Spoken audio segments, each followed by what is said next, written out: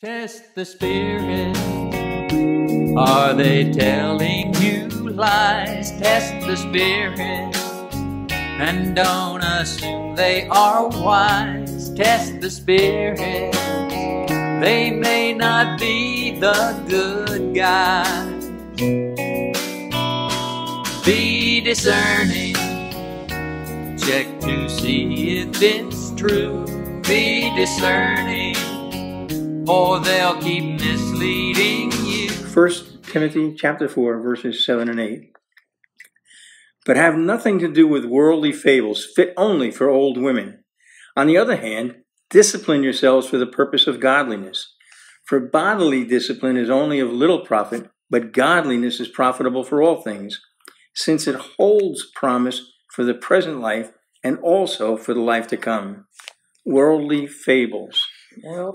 Yeah, Peter, in 2 Peter 1:16, he wrote, "For we did not follow cleverly devised tales when we made known to you the power and coming of our Lord Jesus Christ, but we were eyewitnesses of his majesty." Hallelujah. Where was that again? That's 2 Peter 1:16. So he's saying specifically that they did not follow cleverly devised tales, all right? Cleverly devised tales.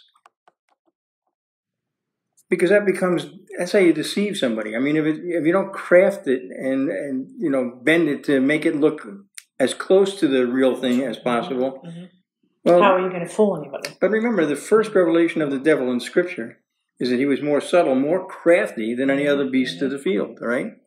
So he's not going to try and always smack you right in the face with some gigantic lie out of it. Yeah. No.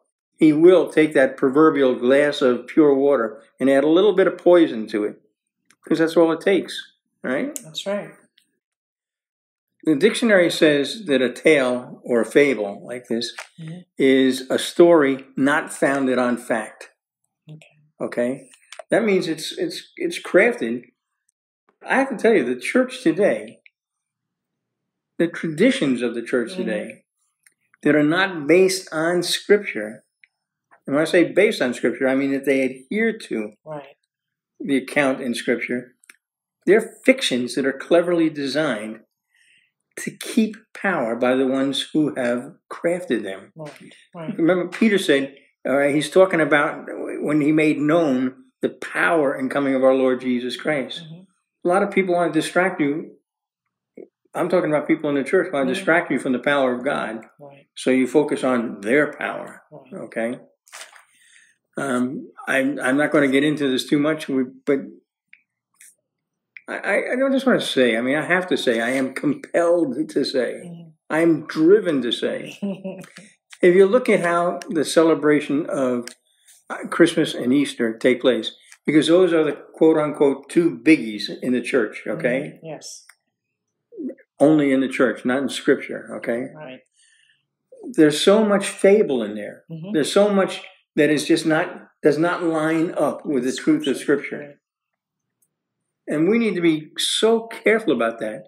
You know, if I can sit here and tell you, as I do so often, don't trust me, test what I say. Make sure that what I'm telling you is Scripture or lines up with the Scripture. That it didn't come out from out of left field somewhere, all right? Jesus said to the Pharisees, the religious leaders of his time, in Mark chapter 7, he talked to them and he said, how nicely you set aside the commandments of God to hold fast to your traditions. Well, obviously then, the traditions were in conflict with the Word, with the commandments of God. Right. That's still true today.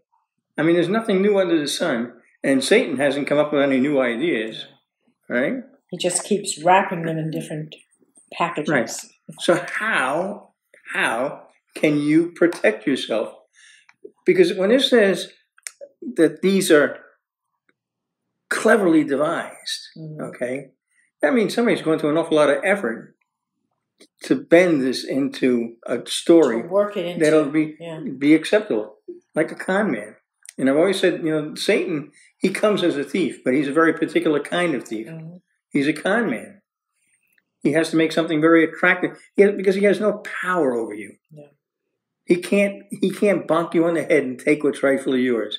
he has to talk you into giving up what's rightfully yours. Mm-hmm. All right, and he does that with cleverly Cleverly devised devised tales, fables. tales and fables.